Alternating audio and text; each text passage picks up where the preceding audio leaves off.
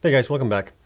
So something that I noticed that the hash rate in a Bitcoin network is increasing. So I just wanted to talk to you guys about how does that affect the Bitcoin miners that are buying Bitcoin, like Riot, Hive, Hashrate, Cleanspark, Bitfarms, all those other guys that are mining. So how does it affect their operations, profit-wise? So let's take a look at it here really quick.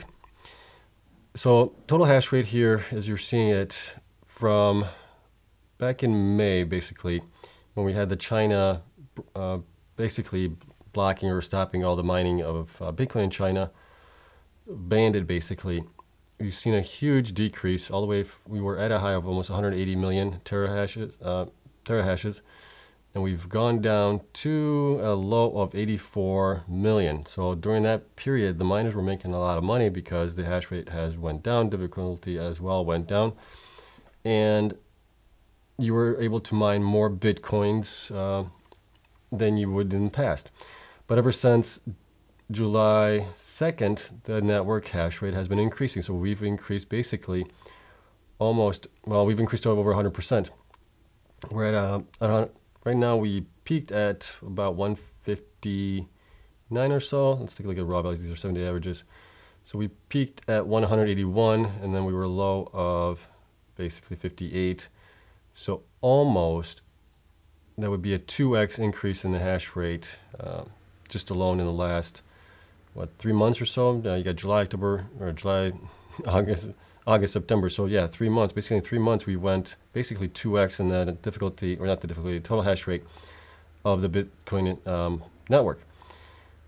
So you got all these guys that are mining it. Let's just take a quick look here. We'll use Riot, for example, just to kind of give you guys a ballpark figure. So currently with the hash rate it is where it's at right now, we have Bitcoin network hash rate at a high of 173. We had a low to start out the quarter of 140 million. So we're taking the average of that, and we're getting 162 million for the hash rate on that. We're also using Bitcoin price at 61,040, excuse me. So if we look at Riot's, your numbers, we'll use them as an example for this. Let's see here. So here it is, 162 million for the hash rate, 61,000 for the Bitcoin price. With all the miners that they have installed now, they're mining approximately $84.5 million is the revenue, gross revenue from mining Bitcoin. But if the network goes up to 200 million, which it very well may in the next month or so, and the Bitcoin price stays just the same, that 85 million now just turned to 68, depending on when they value their Bitcoins, right? So you're looking at 85 to 68, what is that? 17 million drop in price just from the network hash rate increasing in the next 2 months.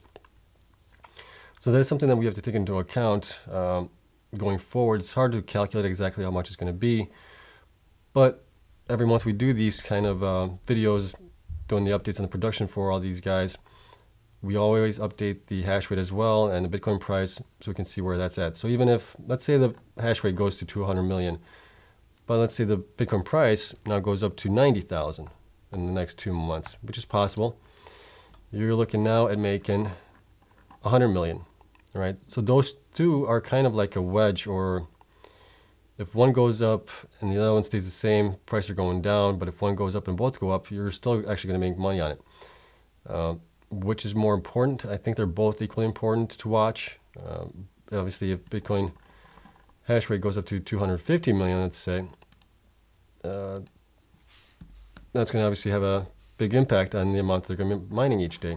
So that'll bring us back down to around 80 million for gross revenue. So it's just one of those things that I want you guys to be mindful of, that as the hash rate increases, which looks like it's going to, and we're going to reach our peak here at 198, so almost 200 million back in April, we may end up there within the next month or so by the end of the year, which is going to be making it harder for the miners to mine. It's going to make it obviously less profitable as long as Bitcoin doesn't go up. But here's the other catch. If Bitcoin goes down to 55,000, which it could, if I get that right, 55,000, we're looking at them making only 49 million compared to 80, what was it, 84 or 5 or something like that, 84 million. So that's a huge decrease in it. It's almost half of what they could have been mining. So that's obviously going to have an impact on the Bitcoin price or the stock price of all of these miners as well. So one thing that we need is if the Bitcoin hash rate is increasing, we also need the price to increase. And there's some catalysts that I think is going to continue to improve with Bitcoin, and the price should continue to increase. You do have a lot of people now taking salaries in Bitcoin. You got, what is it, New York governor, I think, or not governor. Is it governor? I can't remember. Governor or the mayor of New York is going to be taking 3 months of his salary in Bitcoin. You got the mayor of Miami taking Bitcoin salary for 1 month. You got other sports players. You got banks getting into it, allowing people to hold custody of cryptocurrencies.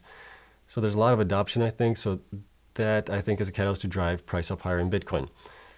So as long as the Bitcoin hash rate goes up and the price goes up, I think we're going to be okay. I think with these calculations that I'm doing, I think they'll come to fruition. But if hash rate goes up and the price doesn't go up, that's going to be paying for, obviously, the investors in these stocks, and it's going to be paying for the miners themselves. They're going to be making less. Only benefit is if they hodl what they mine, wait for a while until Bitcoin price appreciates in value to 150, 200,000, whatever it is. That might obviously change. But here we can take a also look. Some are saying that we might reach 150,000 by the end of the year. So here's the impact that would have, even if hash rate went up to 250 million. They would have an even better period for Q4 at 134 million, which would be almost 50 million more than it would be at the current price levels. So something to be mindful of, right? So these calculations are just based on what's going on. We can kind of figure out where the price is going to be, but obviously we have a hard time knowing where the hash rate is going to be and the Bitcoin price is. So we try to do these kind of videos, or I try to do these videos for you guys at least every month when they provide production updates. And then I try to give you guys also other videos for Bitcoin of what's happening, so you guys can stay abreast of that as well, because that has a huge impact on these stocks as well.